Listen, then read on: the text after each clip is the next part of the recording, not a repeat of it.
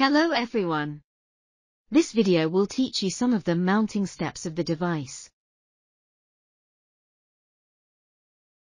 Release front cover by inserting a head screwdriver into bottom crack. Check the wiring position as the picture on the left show. Insert the wires and then fix these wires with screws.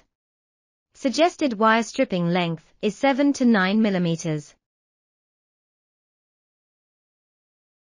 Mount backing plate into wall cassette, put screws, and then fix thermostat. Make sure that the thermostat is fixed without deformation. Suggested torque is 0.2-0.4 Nm, 2.0-4.1 kgfcm. Remount the front cover via snap fit connection.